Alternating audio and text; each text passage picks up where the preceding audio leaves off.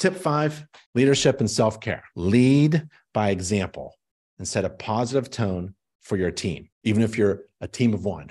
Be inspiring and a supportive leader who empowers employees and other inspectors to succeed. Not like this guy. This guy is not a leader. He is not inspiring. He is not going to succeed. This guy does not put on his work shoes in the morning. If you haven't scheduled a job yet, what should you do? You go to work.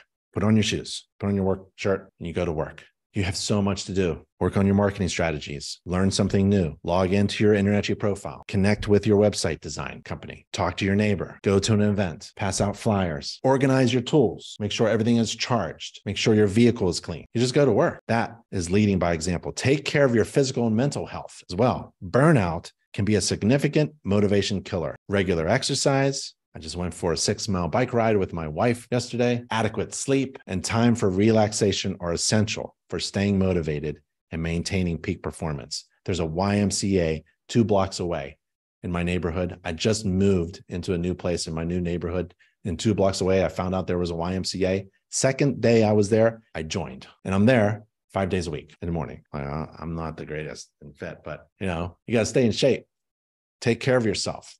That's physical and mental and spiritual. And that's a good tip because you can burn out. So don't be alone. If you're alone, you're going to burn out real fast. So that's why I wanted to share. And we can take questions if you wanted to. I don't want to take a lot of your time. I've already chit-chatted for 50 minutes. That's too long. On and on and on.